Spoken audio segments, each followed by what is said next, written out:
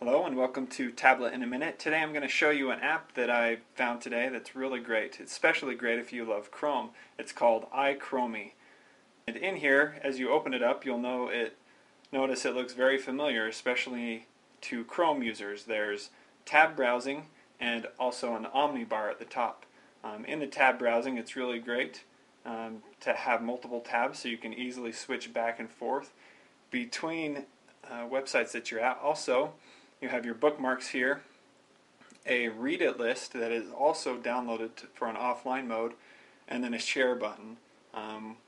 With all the share buttons and even more, you have all these different options. One great thing is going to a website.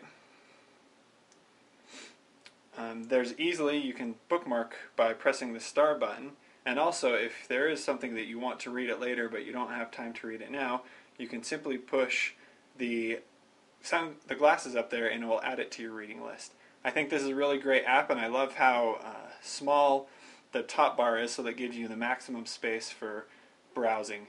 I hope you enjoy this review of iChromy, and thank you for watching.